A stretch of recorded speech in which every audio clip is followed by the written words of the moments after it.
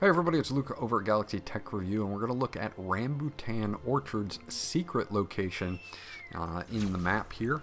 And once you have this quest and you look to locate it, it just gives you the entire area. It doesn't exactly tell you where it is. Now it is down here where my pointer is, next to the CNN triport, and you're going to want to go southeast to get to the secret location. So I'm going to show you exactly where it is.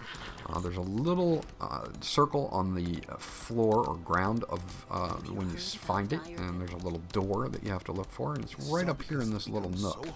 So let's go along here, and you can kind of just scrape along. If you don't see it in the first one, there it is right there. And once you get into it, there's a little door that opens up and you can go inside. So let's do that really quickly. And once you get inside, there's going to be a desk that you have to search for his book. So we're going to search the desk here, and this is pretty much what you've got going on.